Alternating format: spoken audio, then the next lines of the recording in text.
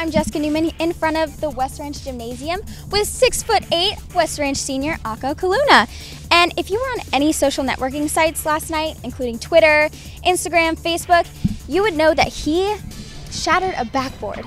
So how does that make you feel? I mean, it made me feel amazing. It felt like I was Shaq or Dwight Howard, breaking the backboards. It just felt really good.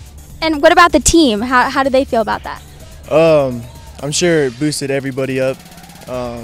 Our coaches were jumping on the floor. Everybody from the bench was coming to me.